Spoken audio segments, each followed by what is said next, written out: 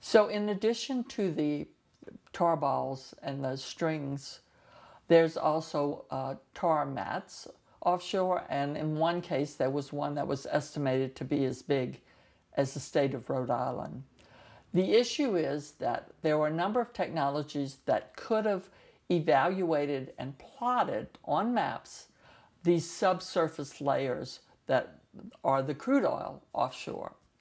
And they actually did some test runs for BP, and then BP dismissed them. So I was getting telephone calls saying, you know, we have this technology. If you have some money, we could actually implement it for the nonprofit organizations. Well, of course, we didn't have that kind of money. But there was a method to actually identify where all these plumes were subsurface in the Gulf, how big they were, how long they were, and plot them out.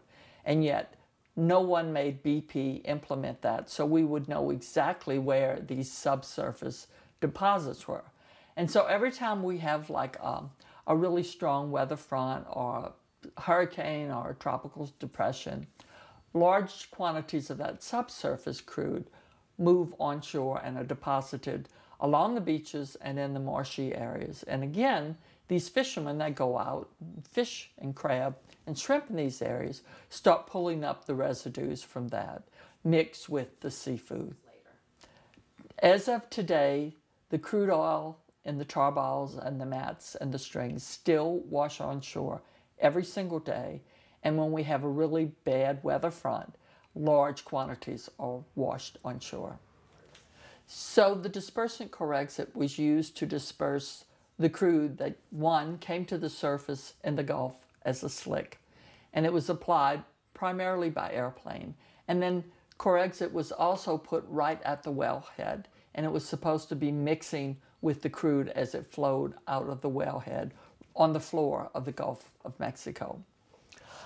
After EPA asked them to come up with less toxic alternatives, and they contended that there were less toxic alternatives, but they weren't available. There wasn't enough available to treat the crude oil that was still flowing to the surface. They continued to use the Corexit, and even after the well had stopped flowing, there was still slick on the surface of the Gulf, so it was applied there.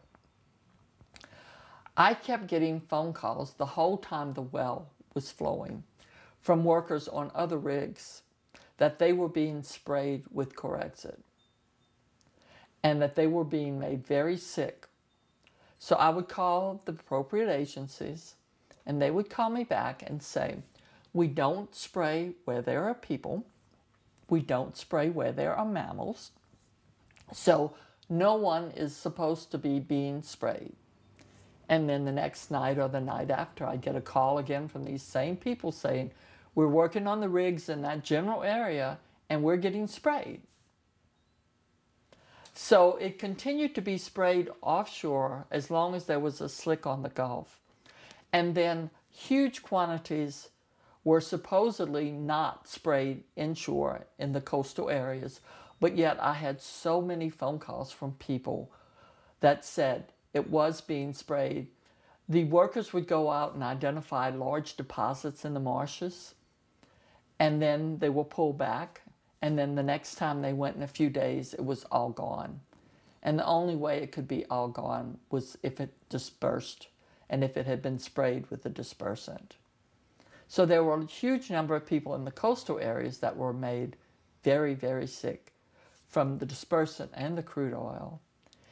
And when the crude was a slick on the surface of the Gulf of Mexico, the strong winds and the high waves changed it into an aerosol, sort of like a pump hairspray, and it blew onshore as far inland as 100 miles. So all the people in Louisiana and Mississippi and Alabama and the panhandle of Florida were being impacted by this aerosol that was blowing onshore. Respiratory problems, coughing, headache, and the agencies were denying that that was happening. And I was receiving just huge quantities of phone calls from these people, and then I'd start receiving them from parents who had like a newborn that was a preemie, and they were going like, and ever since we brought the baby home, the baby's been real sick, we've been sick. You know, I said, okay, I can tell you what the situation is. You've got to make a decision whether or not you move out of the area or you continue to live in the area. So there were all these health impacts being documented over and over and over again, and yet the agencies just did not care to have to address that.